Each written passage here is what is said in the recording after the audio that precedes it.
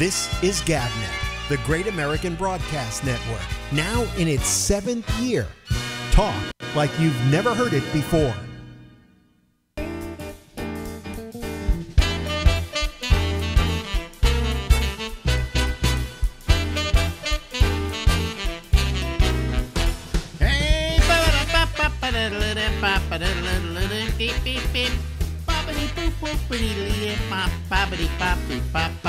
Hey everybody, I'm Alex.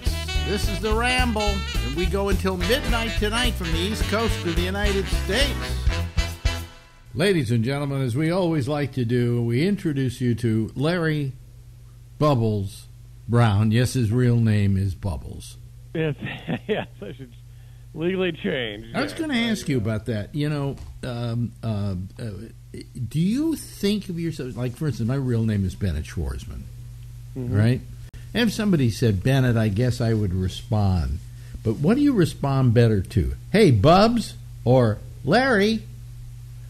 Everyone called me Bub, yeah, so I guess it's that. I never liked Bubbles, but Bub is kind of cool. So. You never liked Bubbles? Yeah, it sounds. Why? It just sounds like a stripper or something, you know? Yeah, sounds like just like a stripper. Yeah.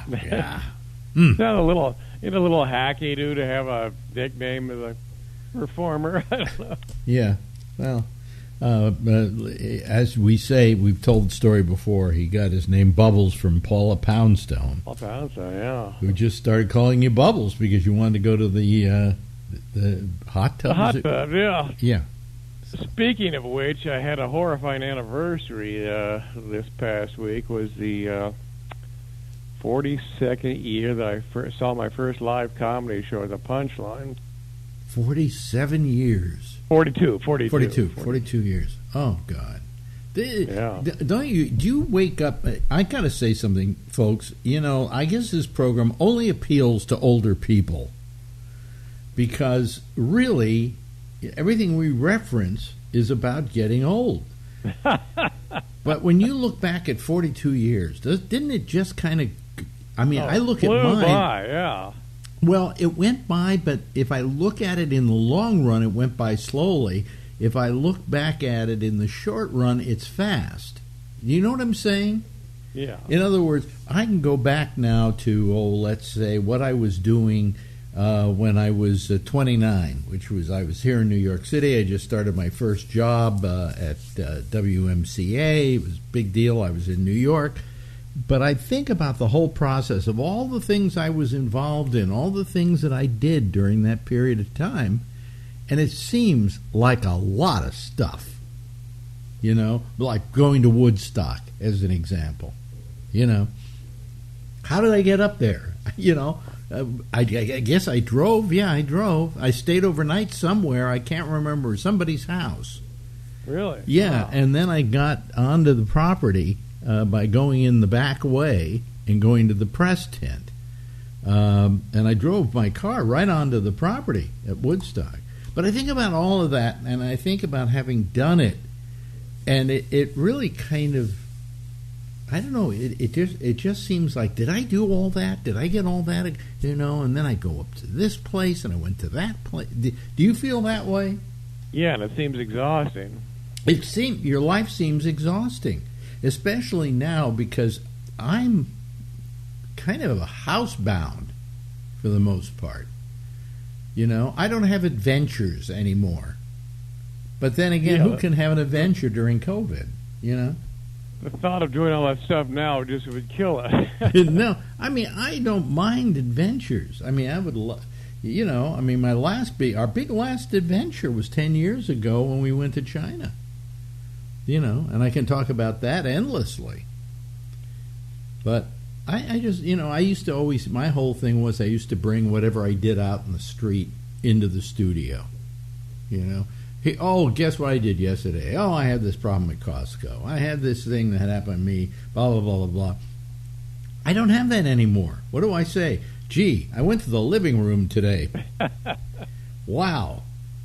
There's a lot going on in the living room. The TV set was on. And the stationary bike is still stationary. you know.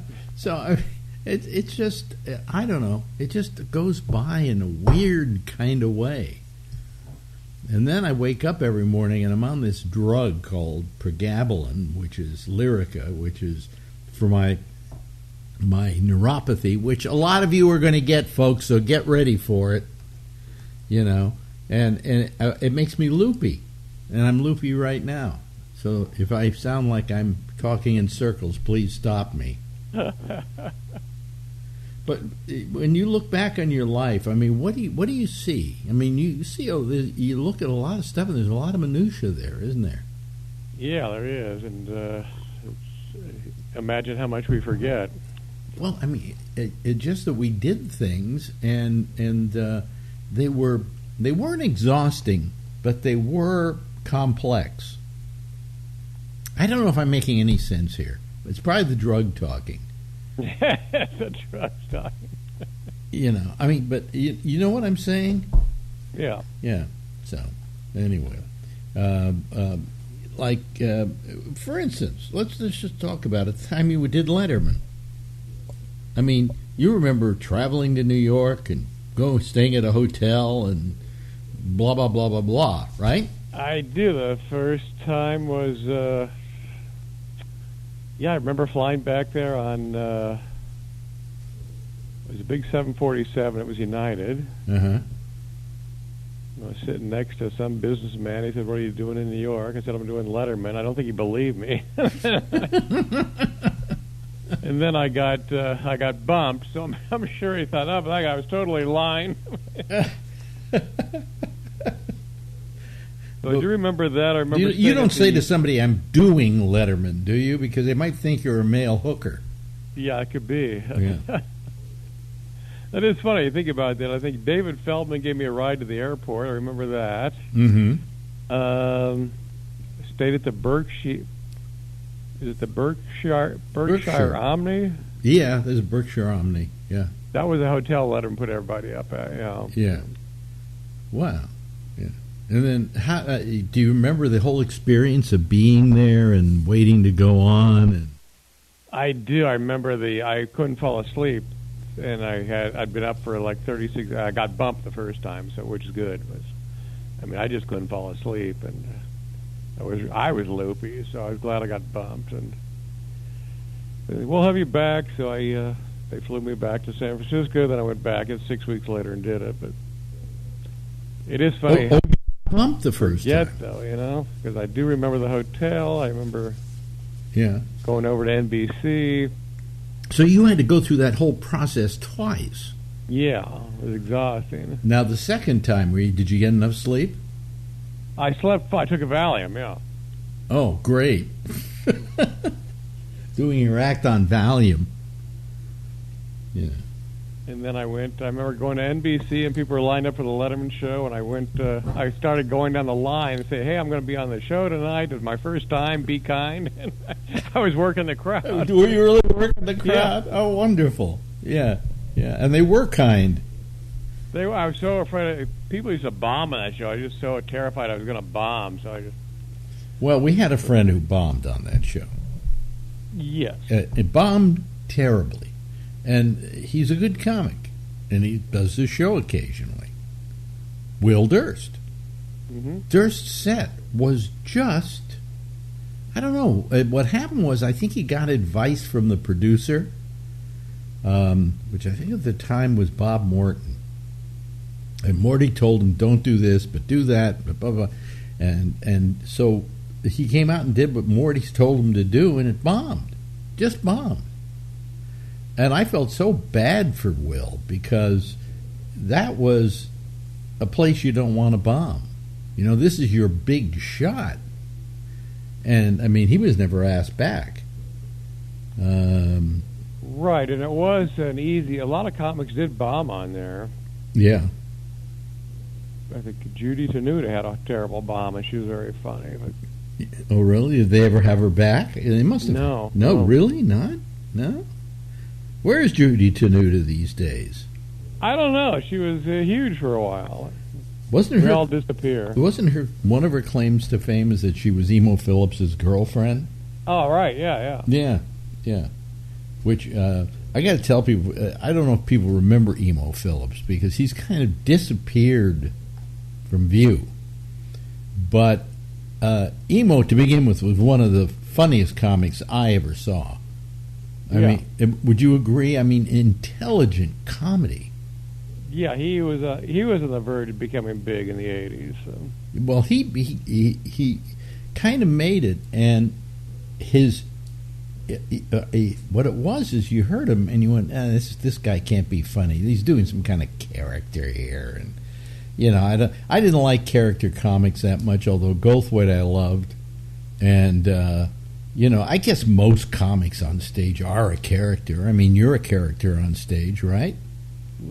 Kind of, just kind of myself, which might be a character. I don't know. Anyway, I mean, Emo was this, you know, like talked really funny and he's strange, but if you listen to the comedy, it was so intelligent. I remember one line of his that just absolutely laid me on the floor, and that was, he said, something. What was it about glass and sand? He said, what is it? Bottles don't like the beach because God, I can't remember now. See, I mean, that's how screwed I am. But the joke had to do basically with the fact that glass was made from sand, and he said, why is the sand blah blah blah? He said maybe I think something like the sand is envious of the bottle or something like that. And I went, wow, that's one of the most intelligent jokes I've ever heard in my life. You know? Yeah, and this whole act was jokes that were that good. Yeah, they were really brainy, smart, you know. And I'm trying to remember what that joke was now. See, here I go. I say, I'm going to tell you the joke, and then I can't remember. Yeah, I want to know the joke now. Yeah. But anyway, it was a great line, and I said to myself, this guy is really smart.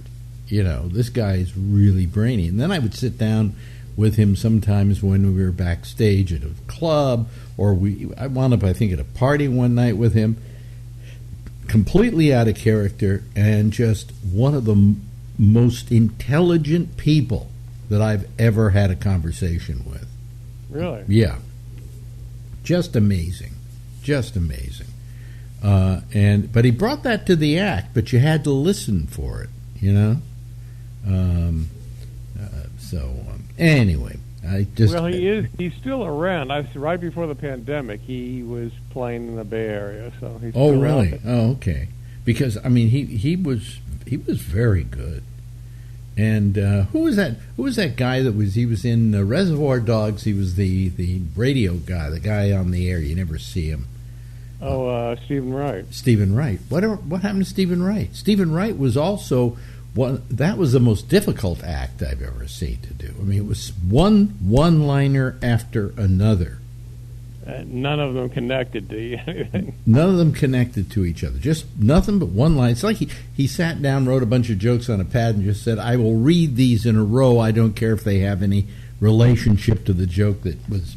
Well, that's why he said he'd walk from one corner of the stage to another. He said he was trying to remember the next joke. Oh, really? Yeah, because I know they're so hard to remember them all, so he had that problem too. But he was very funny because he was doing one joke after another, and every one of them landed.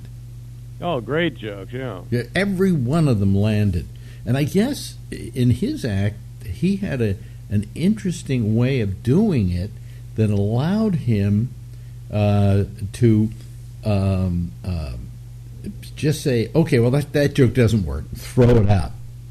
So that he had nothing but gold that he was reciting when he got on stage after times of, oh, there goes my watch. No, Jack Bishop called me. Anyway, hey, what's going on? Wait a minute, I'll call you later. Bye. Anyway, I don't know what that was all about. My watch goes off now. You don't understand that, I know, but my watch goes off and has phone calls on it and so on. But Stephen Wright was just brilliant too. I mean, but these are comics who came and went, kind of. I mean, Wright had a big following at one time, he still tours. He can fill out a big theater, so he definitely has a following. He can. Okay. Yeah. All right. Well, that's good. I'm happy. I think what I'd heard was when he did the Tonight Show and made a big splash that no one in TV knew what to do with him. They were trying to get him a show and everything, and we're not sure what we're going to do. And he looked weird. You know, he had the hair thing and the hair and the weird voice. Yeah, very funny. Yeah, what do you do? A show called Here's Steven? You know, I mean, that's amazing. But there's a lot of comedians that were really good, who just they didn't make it for some reason. When we talk about making it, you know what making it is? Define making it, Larry. Making it would be, well, in my case, I think I made it because I made a living at it. But making it would be kind of being a household name, I guess. A household name, but basically, what you got to do in order to do that is get a TV show. Yeah, you got to have your own show. You got to have your own show. Do a bunch of movies. Yeah, or do movies, one or the other. But you've got to go to that. So really, what you're doing is you're getting out of the very thing that got you where you are. Mm-hmm. In other words, if you're going to make it big, I mean, for instance, we take a guy like the guy that just died. Oh man, my mind today is just screwed. Bob Saget. Bob Saget. See, I go. What I should do, Bubbles, is have you move to New York and be with me at all times. And when I can't remember a name, I'll be like a Google assistant. You'd be Google Larry. Yeah, but anyway, so Saget really got his fame from the TV shows, not from his act. Of course, yeah. And yet, when he died, everybody said he was one of the greatest acts I ever saw. You know, he was terrific. He was incredible. And so you go to TV, and that's what people know you for. You know, America's Dad. I think when he died, they said, America's Dad has died. I thought that was Bill Cosby, but until we found out he was drugging all those women, he was America's Dad. Now he's America's perverted uncle. But it was, I mean, when you do TV, it kind of, there's a spoil factor there, you know? They kind of, they typify you to that role they saw you in. Because that's the only thing they know you for. Seinfeld. Yeah, I think most comics are doing comedy to get to something bigger than that. Like Steve Martin, he never did stand-up after being the biggest comic probably ever. So. Right. Well, you know what I heard that he said after the third, he said, I had an hour that I did. And then I did that and I created a second hour. By the time I got to the third hour, I found I was just repeating myself and decided to quit stand-up. Because he said these comics that write an hour every year. He said he doesn't think that's possible. He said most comics, the best, have 2 to 3 hours, and then you're doing the same things over and over. Yeah, but I mean that's the big problem right there. The problem is that you've used all to begin with. When you do TV, you are literally selling your material. I'm not saying selling it to an audience. You're selling it, period. That's it. You can't do that again because everybody's seen that. So did you find when you did your set on Letterman, you were going to do material that you pretty well realized maybe you can't ever do again? I thought about that, but then I kept doing it because nobody comes out to see me anyway. Well, a lot of times, Bobby Slayton used to say to me, I keep trying to come up with new material. I don't want to keep doing the same material in clubs all the time. And I said to him, yeah, but that's what they want to hear. They've heard you before, but they want to hear the joke again. Does that make sense? The first time I saw Bob, I went back wanting to see the same stuff, yeah. Yeah. And I said, they're not going to hold it against you because you did a bunch of material they've already heard. Because they got somebody with them, they say, listen to this. This is really funny. Yeah. So I don't know, but television just it was like the old story with vaudeville. You know why vaudeville died? Because television came in, and these guys went on Sullivan and spun their plates, and that was their act. I mean, when they did vaudeville, they had 20 minutes. They came out. I heard some of the comics in vaudeville had like 7 or 8, and did that for literally 20 years. Yeah, went a whole circuit, all over the country, worked constantly doing the same exact act. And you're right, some of them were 10 minutes long. Some of them were 20 if you were a headliner, and that was it. But then they went on TV and they did this act once. That's it. So I mean, it killed vaudeville, absolutely killed vaudeville, which was a wonderful form of entertainment, by the way. I never. What type of acts did they have on vaudeville besides the They had everything. Okay, they had jugglers. They had people come out on unicycles. They had dancers. They had magicians. That's what was so great about vaudeville. Everybody had a 10-minute act, and they came out and did it. Maybe there were 10, 15 acts on a show, and everybody would come out and do their act. And you go, well, I don't like this, but I know that 10 minutes from now there's going to be another one I am going to like. So it was similar to the Ed Sullivan Show. Oh, the Ed Sullivan Show really was what vaudeville was. Okay. Because if you look at Sullivan, I mean, he follows Enrico Caruso, who Mario Lanza, opera singer. Mario Lanza with Topo Gigio, followed by a bicycle act. And what he was doing was vaudeville. But it killed vaudeville because, do you then go back on the road and try this? Plus, vaudeville shows died out when that happened because television was doing them one better. So everything becomes passé. Okay? You and I become passé. I become passé. I know that I am yesterday's cold meal sitting in the refrigerator. Really. So and you're still out there working, So still working, but but pretty soon you're the cold last night's cold dinner in the refrigerator. Yeah. So, it's not it doesn't make us look forward to anything, does it, Larry? No, not at all. God, whenever they listen to us, I wonder how many people just get depressed listening to us talk. Yeah, maybe we're too realistic. I don't know. But. Well, I just, as I get older, I find that, I'm way older than you. You're 67 now, I think? Yeah. 68. 68. And I'm 82, so there's a difference of about 12 years there. Yeah. 14 years. 14. And I find at 82, I'm just completely irrelevant. Nobody. Marjorie and I were thinking of actually starting a podcast called "Nobody Wants to Listen to Old People." That'd be good. And because I just find every day that there's something else happening that just I heard about when I was younger, but I didn't realize I would get to the point where I was going to actually. Be part of it, be part of the scheme, and is this making sense? I hope so. Yeah. What's the oldest someone has worked in radio that was still kind of a big name? God, I really don't know. I don't think it's anything past.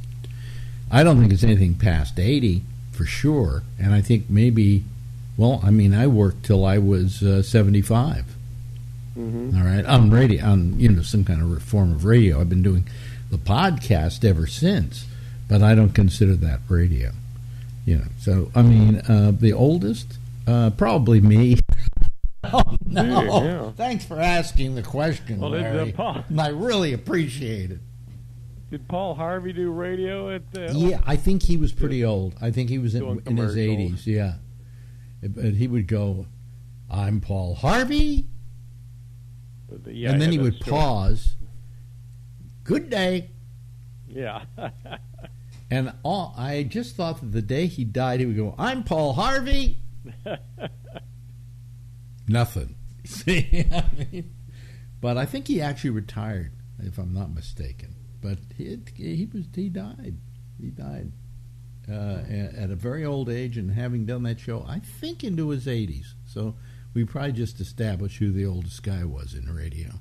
Anyway, hey, listen, we better go here because we're running out of our allotted time. Talk to you next week. Will. Ladies and gentlemen, there he is, the lovely and attractive Larry Bubbles Brown. This is GabNet, the Great American Broadcast Network, now in its 7th year. Talk like you've never heard it before. And there was Bubs, and we'll see him again next week. We always like to have Bubs on, and that's the way it goes. Actually, I always forget that I should be looking at this camera, because what I do is I have a tendency to look down at the picture that's on my screen. Does that make any sense to you? I don't know if it does or it doesn't. But anyway, I should be looking straight ahead right there, okay?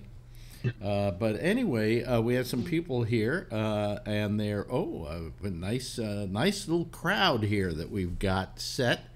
And wait a minute, what is that? It's blurry because okay, Cobb's Comedy Club. Emo Phillips. Emo Phillips. Oh, okay. Saturday, October 19th, 1991. Oh, really? Okay. Yeah, he was so funny. He had one line that almost fell off my seat. I'm gonna butcher it up, but he says when his dog drinks out of the toilet, and it makes him laugh so much. He says, especially when I'm sitting on it. But his delivery, and remember his haircut? He said he cut his own hair. Yeah. And his hair was jacked I'll up. tell you the strange really thing. Oh my God. Anybody here remember Emo Phillips at all? No, this doesn't look like a crowd though, but yeah, a little bit. Emo never had an apartment. Okay? And here was his thing about it. I'm always on the road. So they put me up in nice hotels. So why shouldn't I just stay at the hotels? And he never really had his own apartment. He kept all his stuff at his manager's office. Really. And that was Emo. What movie did Emo Phillips produce? Oh my God, I have no idea. Big hit. Pee Wee Herman? Huh? Pee Wee Herman? Nope. Meet the Parents. Oh, really? Oh. Yeah. Huh. Apparently he had the rights to the story or something like that, and so he wound up being one of the producers on Meet the Parents. Huh. Am I right about the name of that picture? It was the one with Robert De Niro, right? Yeah. And I listened to the comedy, the Sirius XM. You know, they have all those comedy stations, so I have them all lined up. Yeah. And every once in a while, his stuff pops up. It's pretty good. Yeah. Bob Rubens actually popped up a couple times lately. Well, because he had an album or something like that out. Ah, yeah. Yep. Anyway, good evening to all of you. Here's Jeff, and here's Josh, and here's Brian, and here's me. Okay, so I'm here as well. And I was checking out the video from last night, and it looked pretty damn good. I made some changes to the way I send it out, and I'm sending it out at less resolution but more bandwidth, and so it really looks good. Looks good. So, and How did I look? Huh? How did I look? You look fine, but it's all about you, isn't it, Brian? No, it was all dark. Remember, I was in my car. I couldn't see you at all. You looked the best you ever looked last night. Thanks. You couldn't have looked better. Anyway. And actually, that was a nice drive because it's an hour and 45 minutes. Yeah. So I did it. I timed it just right. So I left right at 7:30. Mm-hmm. So I got to hear, beginning of the show, and then when we came on, I just pulled over, and then because I didn't want to crash, so I pulled over, get to log on the show. Wasn't Kevin amazing last night, though? He could actually tell by the amount of time that had passed what exit you were at. Yeah, that was good. Yeah, because he drove that a lot. Were you driving home? No, you were driving to the office is what you were doing. Yeah, I worked there today, so I drove up there last night, spend the night, because then I can get an early start, and I'm not tired. Sometimes when I go on Fridays, I'll drive up there on Friday morning, and then just really tired. How long does it take you to get there? Apparently, it took some time because you spent the whole show with us on that. Yeah, about 1:45, an hour and 45 minutes. So you're going from where to where? From San Jose. From San Jose to Lodi. Lodi. Through Tracy. Yeah. Oh, okay. All right. Through, yeah, 5 to 9. Through the pass there, the Ultimate Pass. Pass. But that's a nice. It looks nice when I'm coming home because all the mountains are green and you see the turbines. I know you say it's ugly, but well, I just felt it was kind of an eyesore. You know, I mean, it was wonderful the first time you see it and you go, oh my God, wow. Doesn't that look terrific? You know, and then all of a sudden you realize that's really the big pieces of metal sitting up there on the hills, you know. And those are pretty huge. Yeah, they are pretty huge. And when there wasn't any wind, they seemed to be going around too. That one I couldn't figure out. Oh, everybody cheese it. Here comes Tony. Oh, he's been chatting with me. What? He's been chatting today with me. Oh, he's been chatting with you? Have you been pestering Brian? No. I don't think he had coffee yet because he only sent me like 3 at a time. I actually did. Wait, what'd you say? What'd you say, Tony? Said I Tony. did have a cup of coffee, yeah. What, before you wrote him? Yeah. I had one in the morning, though. Oh, I see. Half a cup. Wow. I can't even get this cup near the screen. Oh, yeah, I got the same color, black. Well, like most cups are black, okay? That is true, yeah. It's a little strong, this one I made, though. I don't like when I make it too strong. Yeah. And we got Josh here. It's a good week for Josh to be here because a lot has happened in the news that I'm sure he would love to talk about. Yeah.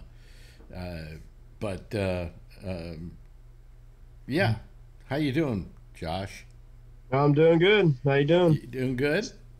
Okay. Yeah, I'm doing good. I just wanted to see if you're okay. I'm okay. Yeah. A lot of news items happening today. You know, that probably, or the last couple of days, today especially, a Supreme Court nominee. Yeah, I saw that. Mm-hmm. Yeah. Do you know anything about this woman?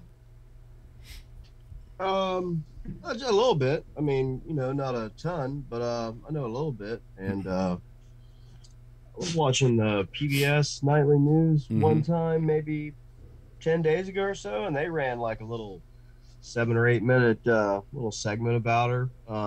They had kind of previewed like 4 or 5 main people that, you know, were up for the job maybe. And I happened to be just tuned into that night that she was on there. So, there was some information on there. But I kind of knew a little bit about her before that, just a little bit. Do you think it's a good choice? Yeah, I mean, I'm sure it's... I don't think it's bad or anything. I mean, it seems fine. You don't know how... You don't know how any of this is going to go. I mean, it's just like any other job in the world. You can sort of think you know what you know, but till you get someone in there doing the job, you never know. But I mean, it's a good choice overall. I mean, I think that she seems like a really good, person. Just outside of the job. A pretty decent person, and I think that kind of, obviously, I think that matters, and. I think that her judicial philosophy will be, pretty well received. In the past, she's had a couple looks at some cases that involved like executive power, and I liked what she had to say about some of that. She had that now sort of famous opinion, I don't know, a year or so ago, in the Trump administration, where she put that line in there that, presidents are not kings. And, I obviously would agree. So some of some of her judicial philosophy on, executive power is sort of that it's been a little expanded over the years, and it might be time to start scaling that back, which I agree with. Republicans used to be the party that didn't think presidents were kings, right? Right. And they've sort of strayed from that path. So I don't see where they can complain about something. Well, they've really strayed from that path. Weren't they anti-autocracies? Oh yeah, right. Yeah, that's what I'm saying. And now they're coming out and defending Putin for his actions. Yeah, when it became inconvenient for them, they certainly abandoned that ship pretty quickly. But yeah, she's had some looks at executive power in 2 or 3 high-profile cases, and in each time, she sort of came out strongly in favor of limiting executive power or forcing the executive to do something that a lot of people. When you're talking about executive power, are you talking about executive political power? Yeah, like the president of the United States. I mean, powers outside of those granted to them by the Constitution, or protections not granted to them by the Constitution, such as I don't have to turn over these documents because I'm the president of the United States and I'm special, and if I turn over these documents, that's not good for me, and it won't be good for all the future presidents. And she came down on the side of, I'm sorry, but that's the way that it is. If it damages you or if it damages future presidents, that's the price of our democracy. That's the price of our separation of powers continuing to work as they were designed to do and as we need them to do. I think she's got a good chance of being confirmed without much trouble. Yeah, I don't think that anything like that. I think the usual Republican suspects will be against her. I'm sure. Only because she's Biden's choice. If Trump had chosen the same exact person, they would have been all for it. Yeah, I'm sure. I mean, and look, and I mean, in my opinion, I think that will be okay, and it should be. I mean, even if you had some issues with her, well, I mean, look, Trump was allowed his choices, and this is how it works. We had an election. Biden won. He's going to get his choice. And I honestly, I kind of like the fact, when you have a judge that you can find some disagreement with. I mean, big whoopee. That's how it's supposed to work. What I thought was really interesting is she got out in front of somebody who would want to put something against her by saying that her uncle was in prison. Yeah, she's got a family that's not, exactly, Upper East Side. Yeah, but I mean, she brought it out on the speech, and she said, first thing I want to say is, yes, I do have an uncle who wound up in prison or is still in prison or whatever. Yeah, she's never tried to hide any of that, right? But what she did, though, was she blunted any argument about that, and I thought that was good. I thought that was terrific, I like because it's not her fault. It doesn't have anything to do with her. Yeah.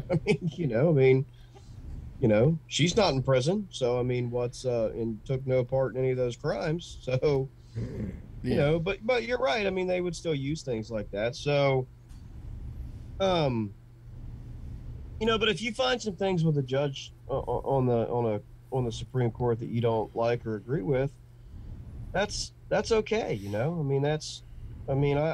I don't think we want to. I don't like some of the language that it got, like Biden says she's a proven consensus builder. Well, I mean, I know why he's saying that, and that's political speak, but I'm not looking for a consensus builder on the Supreme Court, to make everyone get along. You're looking for somebody who's going to make decisions based on the law and is blind to the fact of whether or not it'll bring blacks and whites together or what the fuck ever, I mean, so that's why I can't stand that stuff. But I understand that he has to say that so that he can make it sound good for the people in this country that are, fucking stupid or whatever. Well, I mean, also, it's kind of a shame that when you're president these days, you have to pick you don't necessarily pick the best person for the job. You pick the one who's going to have the best chance of getting passed by the Senate. Yeah. You know, in the old days, yeah, you went and tried to find the best person. Now, because there's such nastiness going on out there, you got to find somebody who's going to be pretty much acceptable to everybody. And that's not necessarily the best choice. Not that this woman isn't a good choice, but there may have been better choices, but they would have been more controversial. Sure.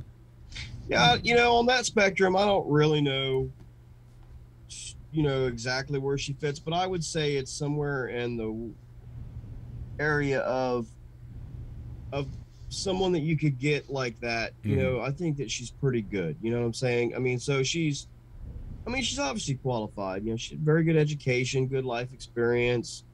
You know, has been a judge in the appeal circuit. You know, and has experience with these cases. You know, so she's very qualified, and it has a lot of those human factors that you look for in a job interview or whatever. You know, so I don't think she's going to have any trouble. I mean, I'm like you said, I'm sure that there are going to be some people who. Do you know that two of the nominees had something in common? They both their husbands were gastroenterologists. Yeah. Yes. I did not know that. No. Yes. Must be a popular profession or whatever. Yeah, or something like that. But no, two of them. Yeah. I guess it was a qualification. Your husband must be a gastroenterologist. You know. I mean, you know, so I mean, I think that in the end that they've arrived at a good choice and at a solid candidate, and they should get some success. I don't necessarily know that I like the road that they took to get there, you know, with promising that they would do this, that, and the other before any opening was even there. And then, like I said, some of the language they used when they introduced her and things, I just don't but they did that. It, he did that. He did that. What I hated about it is he did that as a campaign promise. Doesn't mean that he shouldn't have gone ahead and done it. Okay. Yeah. But I think to make it a campaign promise is it's almost well, it's not an equal opportunity job, is it? Yeah, I mean, that's what I'm saying is I mean, so they arrived at the destination, and I don't particularly care for the route that they took, but they arrived at the destination, right? You know, and the route they took wasn't. I mean, it's not like they did anything wrong or underhanded or illegal or you know, I mean, so I guess it's nitpicking, right? But you know, that's okay. I mean, we're allowed to nitpick. Gives us something to do. But we would I just don't think it was a good idea of him at that point to say it, but he did it because he was obviously trying to woo the black vote. Yeah. I mean, that's what I'm saying. I mean, like I say, I personally, I don't want to be told, here's your new Supreme Court justice, a real consensus builder. Like, it's a judge. Did you just nominate her to be the Secretary of Housing and Urban Development or something? I mean, you know, to me, that's how you introduce the new Secretary of Commerce. Right, consensus builder. You know. The job of a judge is not justice. The job of a judge is not to make everybody happy. Correct. You know, but yeah, I mean that's just how I look at it. But look, I get that I can say that, and I'm not introducing her to the nation. You know, I'm not the president, so he's got things, you know, that he has to do to sort of sell this on the nightly news or whatever. Yeah. And make sure that, you know, it gets out of hand. I mean, he's just got to do what he's got to do for 6 weeks to get it done, and then, you know, they can move on. Yeah. But that's just the way that is. But I mean, I think she's a fine choice. You know, I mean, I can't find any fault in it as of yet, right? I haven't seen anything to make me shake my head and say no. And I'm almost willing to accept people's choices as long as they're a qualified individual. You know, so I haven't seen much. I mean, that's good though. I don't think we're going to run into any Brett Kavanaugh drama or anything, you know, with this. And that's good. The nation hopefully for the first time in a while, can maybe nominate a Supreme Court justice that just gets nominated and placed onto the court, and we don't look like fucking idiots in the process. Yeah. You know, we don't embarrass ourselves to the world like we did the last couple times around. Because I thought the last few were, you know, a pretty sad series of events. Yeah.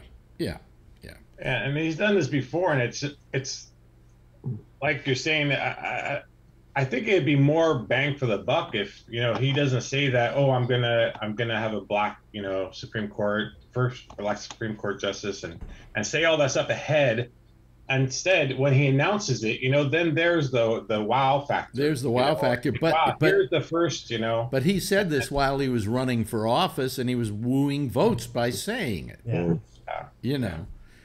You know, but I don't even know that he needed to. I mean, I don't know that. Well, that I statement, consider doing that, you know, kind of racist in a way, because he's thinking about. Well, he's thinking, hey, you know, if I nominate, say I'm going to nominate a black woman, those blacks out there are going to be stupid enough to vote for me based on that. And the fact is that blacks aren't that stupid. You know? I mean, that's what I was just getting ready to say. Was I don't This know. Oh, wait a minute. Gap, Hold on a second. The Great American Broadcast Network.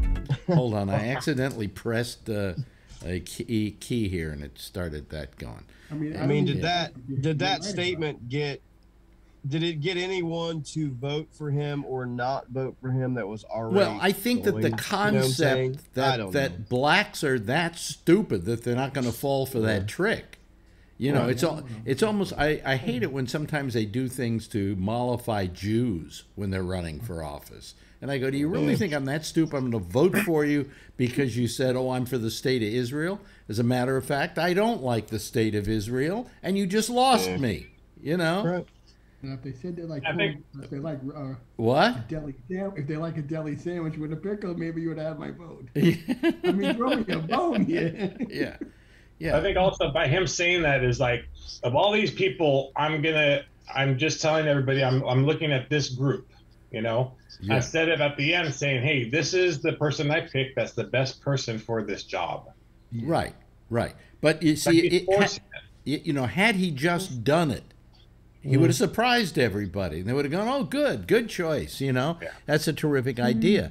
But saying that I'm looking for a black woman, and then they show a panel of like 3 black women who are up for it, you know. And I'm going, no, just, you know, say I'm looking for the next Supreme Court justice, and I'll let you know when I figure out who it is. And then you come out and you say, hey, look who I found. And everybody goes, oh, hey, pick the first black woman ever to be chosen to be a Supreme Court justice. And you go, wow, that's wonderful. That's terrific.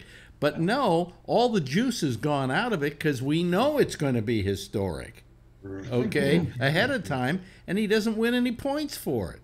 Yeah, it's disingenuous, really. It's almost like, you know. Yeah, well, you know, I mean, I think it.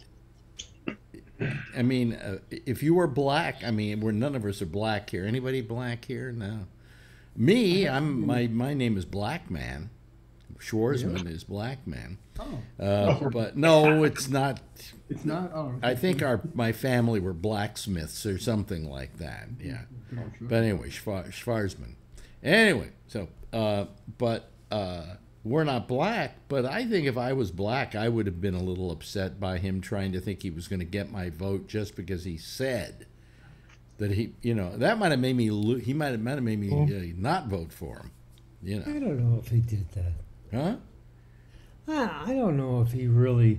Oh, come on. He did it while he was running for office. He didn't do it like after he got the job and said, you know, I'm looking for a black woman for the job. You know. Well, he did say it. No, he said it when he was running. But not after the fact, not after he, you know, it would have been nicer if he had said, well, now that I won, I'm going to tell you what I'm going to do about this Supreme Court justice. I'm looking to make it historic. And not even say a black woman. I'm going to make it historic. What? They always want to, like, break the ceiling. Just run on what you stand for. Don't say it, you know? Come on, it's just tactic. Well, I mean, obviously Biden used it as a political, you know, I agree. political thing. How else can you not say it's not? Yeah, yeah. But I don't want to sit around here knocking Biden because God knows the Republicans are doing a good enough job of that, you know. So we have to maintain a certain unanimity, even though the guy is kind of like, you know, asleep at the wheel. What do you think of how he's handling the Russia thing? I mean, I don't know. You know, I don't really know what more. By the way, we need some more people to call, okay? You know, I don't know what more they're going to do there. I mean, they're really not going to be able to come up with anything solid, if you ask me, because I'm sure that there's no one on the panel, or really no one listening, probably, or even really any any Americans that are going to be okay with saying, okay, listen, we're going to send American troops to Ukraine. We're going to offload them. We're going to put them on the ground. We're going to move our warships over there. We're gonna get some planes. No, in the air. we don't want to do. Weapons. Hey, that's called World War III. Yeah, Right. That's what I'm saying. That's not going to happen. I mean, stopping something like this really should have taken place a long time ago. Okay. Yeah, but we had 4 years of a president who was allowing this guy to get away with bloody murder. Well, I mean, and it goes back even further than that. I mean, you know, look, the first George W. Bush was friendly with him. Obama was just indifferent, you know, and then, you know, Trump basically allowed him time. You know, he was an appeaser. And Biden is just, I mean, he's just in a position where, I mean, we're not going to put people there, you know, and I mean, short of that, what really are you going to do? I mean, they're not going to do anything that is, you know, physical like that. Mm-hmm.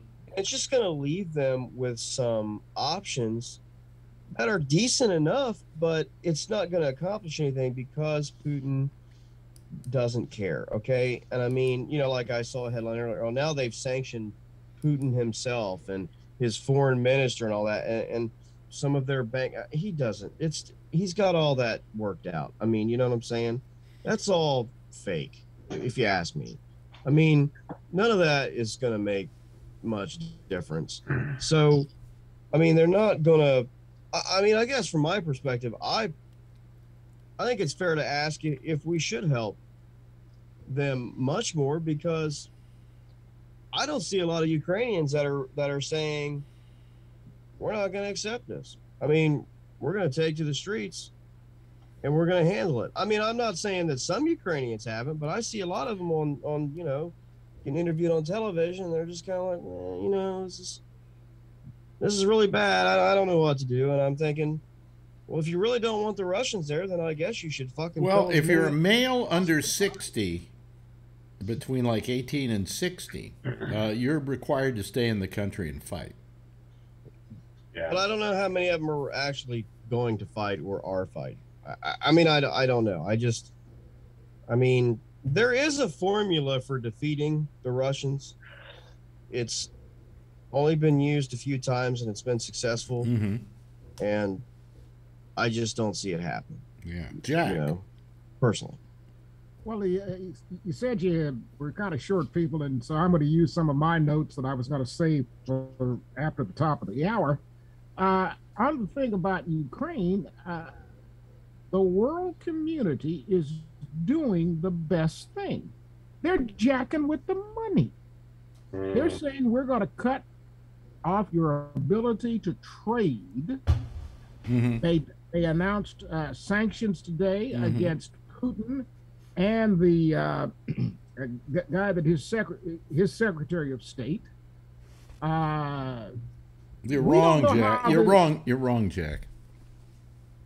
How am I wrong? You're wrong because there are a lot of other countries that will still trade with him. China is going to still trade with him, which is one of the biggest trading partners you can have.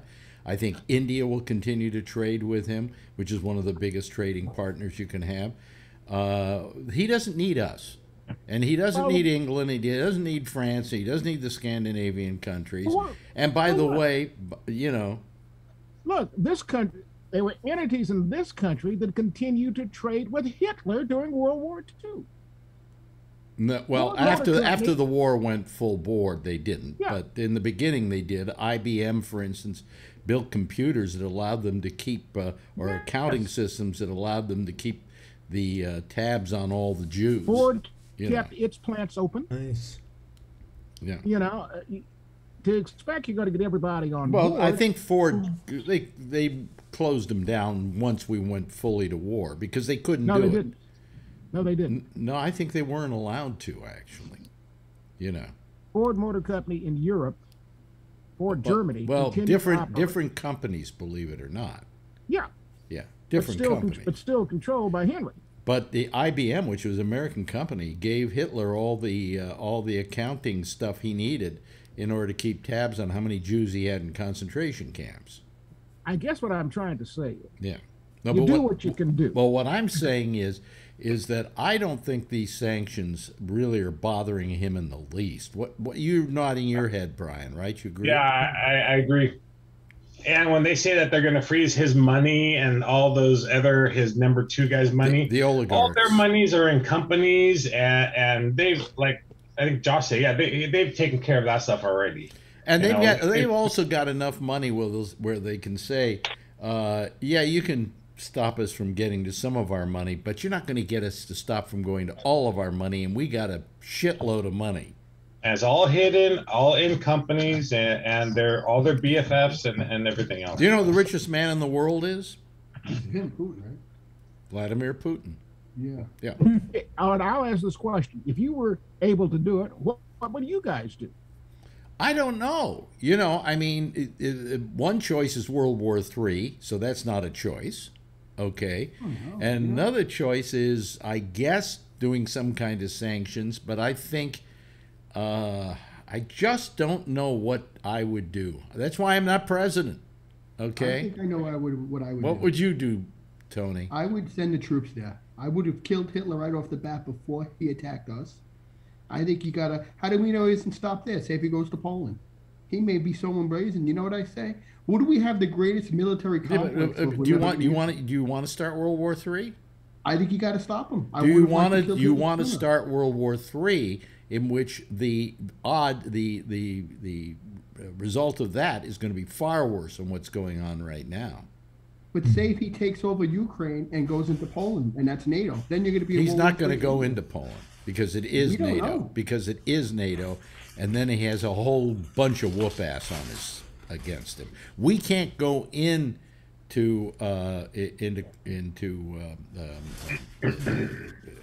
Ukraine because they're not NATO. And so if we go in there, we're going in there without the legal right to do so.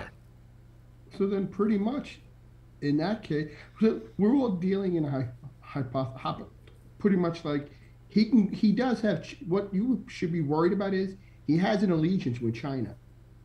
So if everybody would have, he has a relationship with China. I won't say it's an allegiance. But did we ever think that Germany wouldn't try to take over the world? What's to say that history doesn't repeat itself? Well, I mean, I don't think that as big a country as Russia is, okay, that they're capable of taking over the whole world. That concept is ridiculous. They don't have enough manpower to take over the whole world. They don't have enough manpower to take over the United States. Am I right, Josh? You seem to be agreeing. Well, I mean, yeah. I mean, Russians, have a large population, but their military strength compared to NATO is almost nothing. I mean, I think the Russian army is made up of about 300,000 people, if I heard correct, and NATO has about 3.5 million troops. Plus, they outnumber, as a whole, they outnumber the Russians. Yeah. Not only in manpower but in infrastructure, warships, planes, munitions, that kind of thing. The number's pretty large. So, these gains are pretty easy for the Russians, but they're not going to do anything large scale. I mean, unless we turn it into a world war. But I mean, like you're saying, I just don't see that coming. For the Russians is, even if you win, how do you hold it? Do you really want to try to hold a country of 350 million people, half of which are in Texas and are armed to the fucking teeth. The guy that Yeah, the Russians aren't. They're not coming here. They're not stupid. That's, this was a Cold War fear that was promulgated years ago that, oh, the Russians are going to come here and they're going to take over the country. To take over this country, you just don't have the assets to do it. You don't have the manpower to do it. Not in a country like this one, which would wholeheartedly resist that kind of thing. But nevertheless, I mean, the problem is that what is so horrible about what's happening in Ukraine. God, my mind's blank tonight on that name. What's happening today in the Ukraine that's so terrible is that Russia is being a bully, a deadly bully. Okay, there was no reason for them to go in like they have and try and bomb things, especially apartment houses, things that have no strategic value. All right, if you want to go after an air base or something, okay, that's logistically that's something to go after. But he's going after the general population, and this is abominable. It's horrible what he's doing.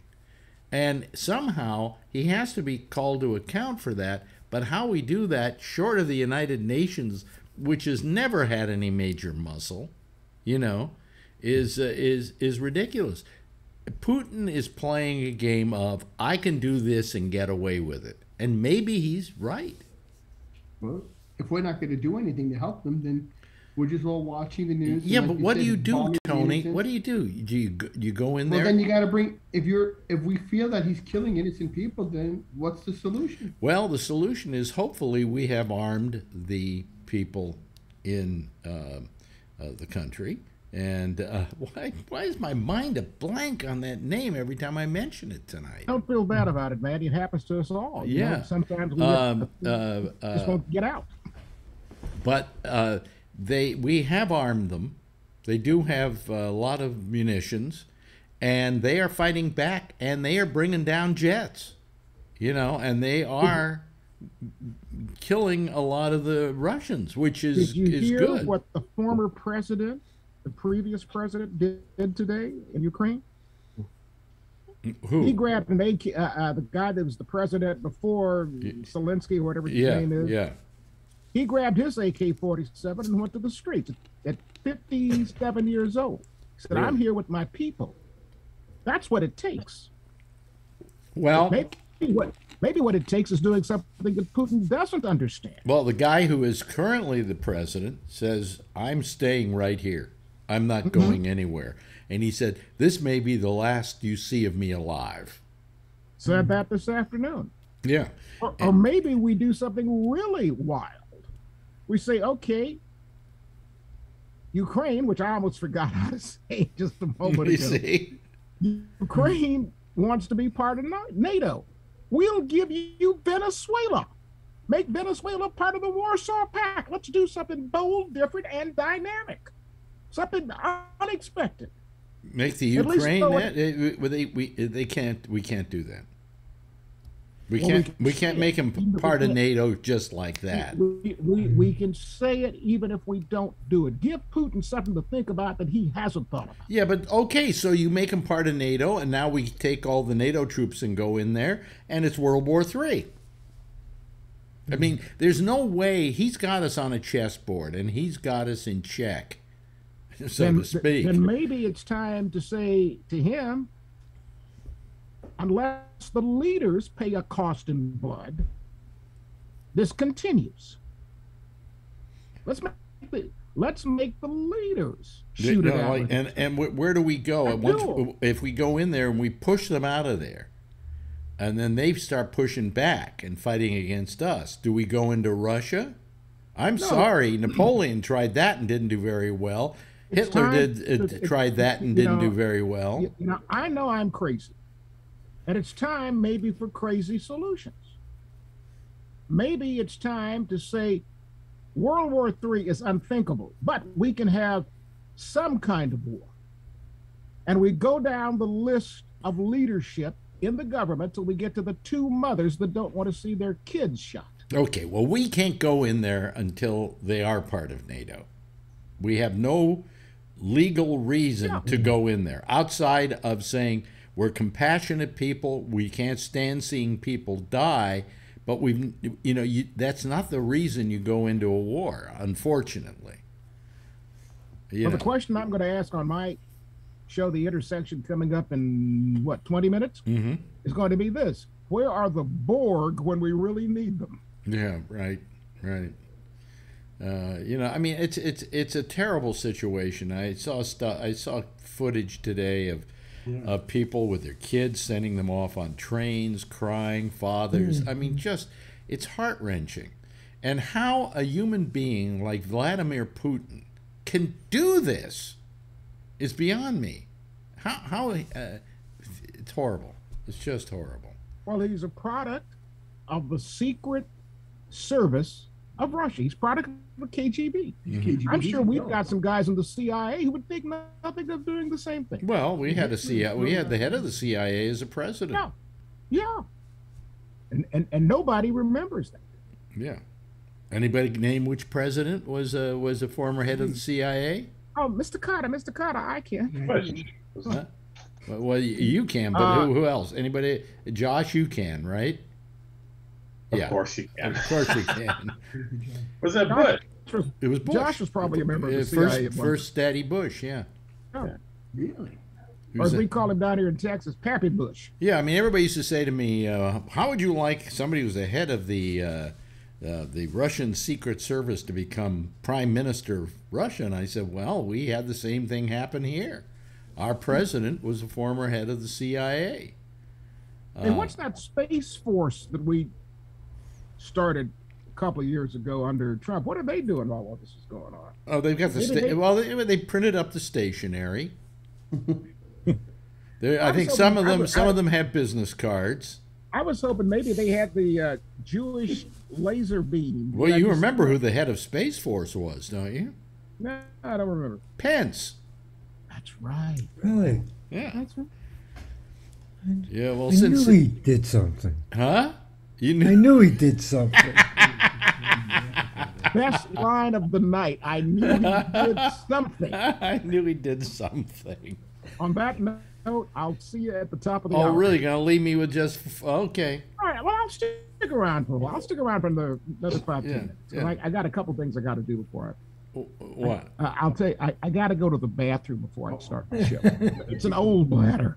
Really? It's an old bladder? You know what to do? Take some ibuprofen before you go on the air. That's what I do, and that'll keep you from peeing. Are you shitting me? I'm not shitting you. It's a trick I've been using for years, especially when I had a bad prostate problem and I was doing a radio show at Sirius XM, and I didn't want to have to run off in the middle of an hour and go to the bathroom. So I found that by taking ibuprofen, it slows it up. Yeah. Learn something new with Alex Bennett. But on the other hand, ibuprofen can give you kidney stones, so don't take too much of it, because I got a kidney stone. You may all remember my kidney stone. I remember your kidney, but more importantly, I remember my kidney stone. You'll never forget your first kidney stone. Forget it. No, thanks. You go, what? Oh, you've had one too? No. But my friend has them like every couple of years. Oh my God. Really? Yeah, I heard it's really painful. Really? My first wife's son, when he was 15, 16, had a kidney stone. Well, here we go again, by the way. Goodbye, everybody. Hey, I said the kid was 15. The kid was 15. That's young. 15? Yeah. You know, these young, it was like something that happened. You can get them at any age. I mean, it's And he was in absolute misery, and I had one like the next year, and I said, God, kid, I didn't know how much you were suffering till this thing tried to pass. Well, what do you all think about the way Trump is handling himself? Is it, I can't believe he's so stupid as to think that people won't think badly of him as a result of being pro-Putin. I mean, he's come out and said, oh, he's a smart operator. He's smart. He's doing it right. You know, he's doing the right thing. Gave the Democratic Party the best sound bite they could have for the coming election. You know something? Trump isn't running for president. He's not going to get the nomination. Slowly, the Republican Party is getting sour on him. They're not doing it publicly, but they're getting sour on him. And when he's still got to get the nomination, and I don't think he's going to get it. I don't think he may not even try. You know. But you got to admit, it's a great soundbite against running against. Yeah, but you know something? People for him probably are thinking, "Oh, look what we got! We got everybody watch your language." We have. What's she whispering to you? Tell him what you told me. No. He wants me to tuck her in bed. She wants you to tuck her into bed. She has early competition tomorrow in Dublin. That's like 45 minutes away. So she's got to get up early to do makeup and hair and all that stuff. How long does it take you to tuck her in? Just 2 seconds. Go do it. Go do it. Be a good daddy. Okay. We'll be here when you get back. Okay. Jack won't be, so bye, Jack. Well, you can come join us on the intersection. I wouldn't mind having Brian drop by. Well, he has to go to bed at some time. Oh, that's right. Yeah, you know, he's the one here that's working, as is Josh. Josh has to. Well, he doesn't have to work tomorrow. That's why he does the show on Fridays. And Jeff's just an old guy. He sleeps whenever he wants to, right, Jeff? I do. And what is Tony Magno doing these days, other than sending me recipes? Oh God! I'm self-employed and I have books to sell tomorrow. List.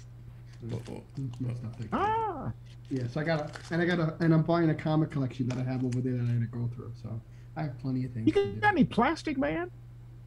Actually, I don't know. I might. I don't know. I loved Plastic Man when I was a kid. Yeah, but from him it'll cost you a fortune. I know. You know, I mean, I have a box through that I'm buying from. But don't worry, I don't use those parts of my body anymore, so you can have them. I got a lot of things all over. Wasn't there the Plastic Man? Here we go. Here's the really heady discussion. He had the glasses. Well, Plastic Man was Marvel, right? DC. Okay, but Marvel had somebody who was like that. They had a ripoff of him. I'm trying to think. Was it? I forgot what his name was. I mean, Mr. Fantastic, Reed Richards, was kind of like that because he stretched. Yeah. I always thought that they kind of took off of that a little bit. But I don't know who else. Yeah. I kind of vaguely remember that Marvel had a duplicate of Plastic Man and somebody. Didn't both DC and Marvel kind of imitate each other with certain characters all the time? Well, I think Marvel was more revolutionary with their characters. I think with their because they were hitting more of the pop culture and stuff like that. Yeah. Because I mean, I don't know. I'd have to think about who would be copying who. It'd be hard because Marvel had a lot of, at least as far as I see, like original characters. Like nobody had a Wolverine type. Right. You know. Right. That Wolverine was totally new. Like, you know, out of the blue. That was in the 70s. So I would say Wolverine is so unique. He is so popular. Forget it. That book just... Wolverine? Why is Wolverine that popular?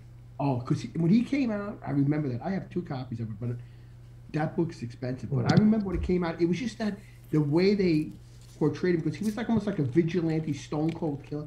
But his costume was cool. And then if you see the adamantium claws, how they click out. When I first read the comics, I thought, wow, this guy is cool looking. Like, you know, he just had a mysterious about him, and he would just kill you. And he couldn't die because he was like over 1,000 years old. Really? He was that old? Yeah, he was like, well, I should give you a comic. In the movies, did they make him that old? No. Well, he was mutant. He was put together. His origin is actually really cool. Yeah. You would enjoy his origin. They should actually. I don't think they might have portrayed it in the movie. I have to see which one. But yeah. Tony needs his own show. Tony needs a show on here. Yeah. Just give him some coffee and a couple comics, and he'd be fine. No, what we should do is we should do a show with you, and then you can show comics to the audience. I would enjoy, like, if you ask me stuff about comics, I enjoy talking about it. Like, I would pick you out something to read, Alex, that you would like. Like, I would send you books to read that you probably would enjoy. By the way, this guy with his comic collection could probably buy and sell any of us. Am I right, Tony? I'm not trying to brag because I bought him cheap. I have so much. Yeah, but I mean, I have so much I couldn't even. I have to leave my sister notes just in case I go. My brother knows what stuff was worth, but I would leave people stuff. I have stuff that I would leave people. Did you have insurance? What happens if your place? I do have insurance. Yeah, I went to Allstate. I had to put everything in a spreadsheet, Alex. It took me. I don't even have it all in. I only have what's in my personal inventory. I had to have everything itemized, and I had to take pictures of anything over $1,000 for the guy. It took me a while, so it's like a work in progress. So did you come out with a worth? In other words, how much is the collection insured for?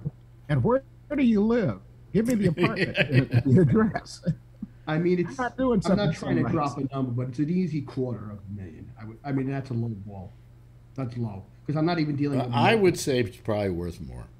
If you started going ahead and selling it all piece by piece. If I told you, Alex, I'm going to give you this comic, but it only books for $500, but it's really worth $4,000. Yeah, but I know that you have like 100 copies of one particular issue. Yeah, well, a couple of issues. But you don't want to sell those.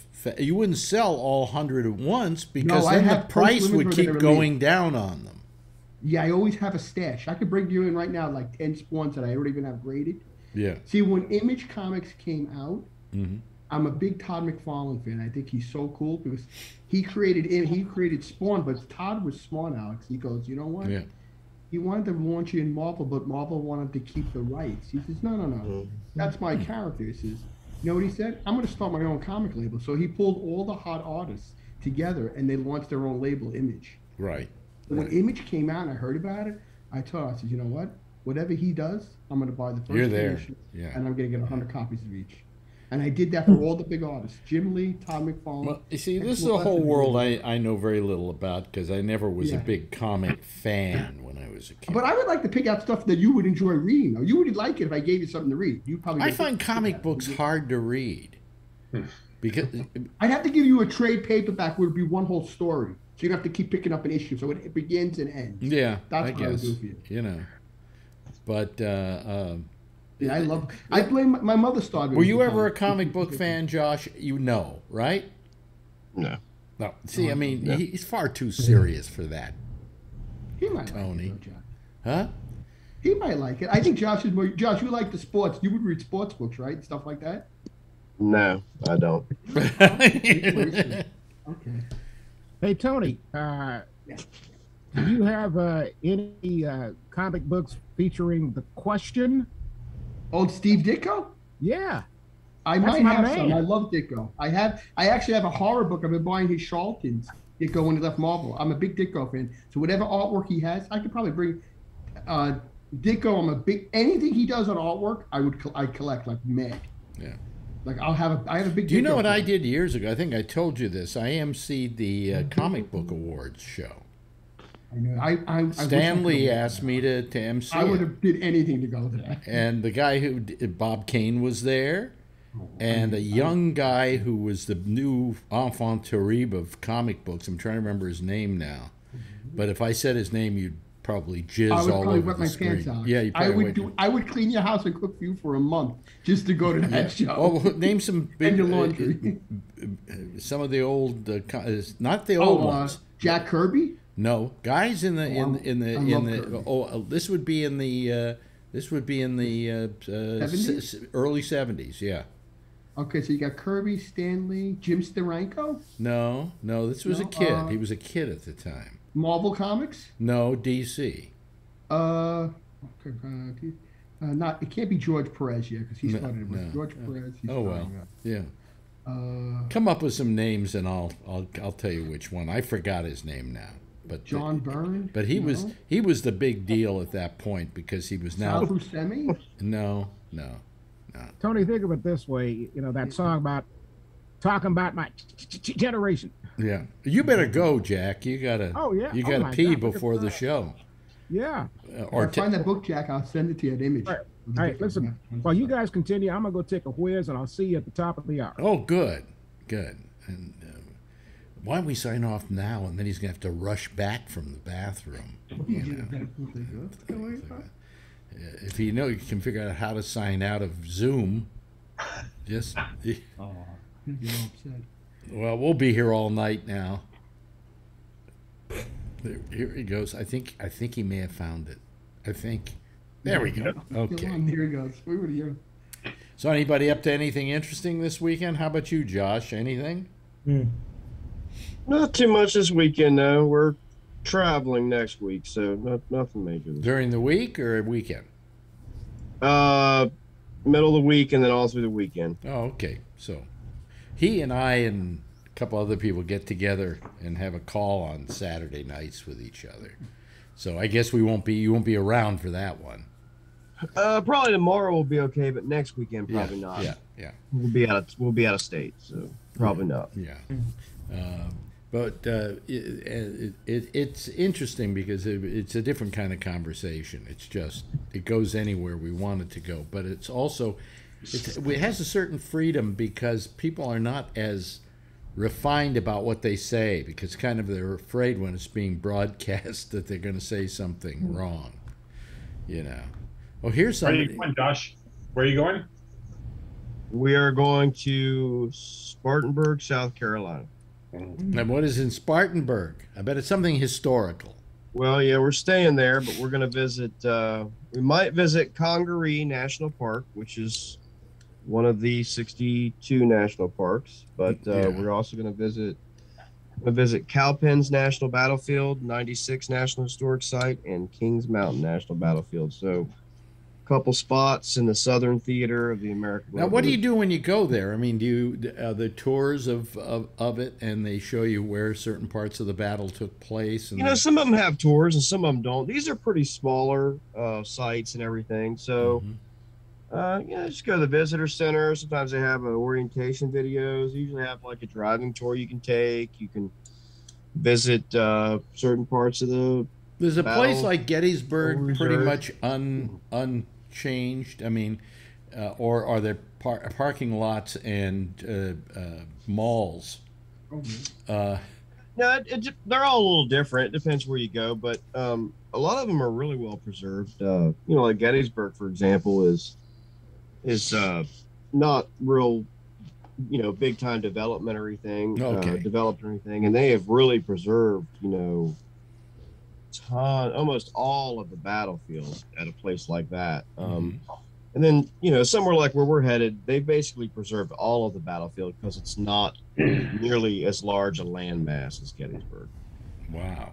Have you ever done one of those reenactments of the Civil War? No, I don't do any of that, but I have I've told you off air this, I finished another graduate degree for something, and I have to do, I have to complete another dissertation, which is going to be huge, and that's what I've been working on. That's what I'll be doing this weekend. But I believe a lot in trying to visit the places that you will substantially write about.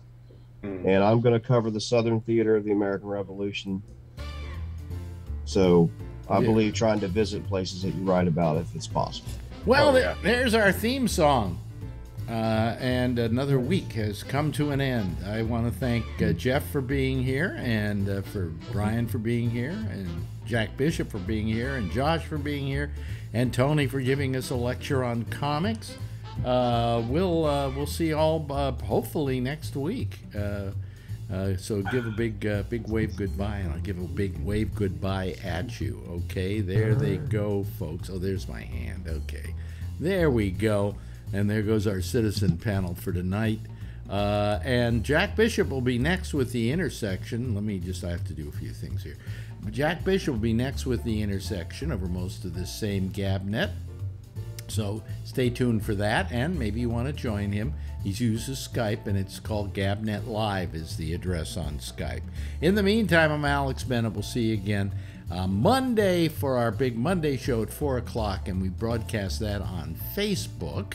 And then we'll see you again on Wednesday, 10:30, same time, same station in life. And in the meantime, as always, if you see her, tell her I love her, okay? And please, get vaccinated if you haven't been. Wear a mask if you didn't get vaccinated. And if you don't wear a mask, stay the hell away from me. I don't care what the CDC says. Good night, everybody. Bye.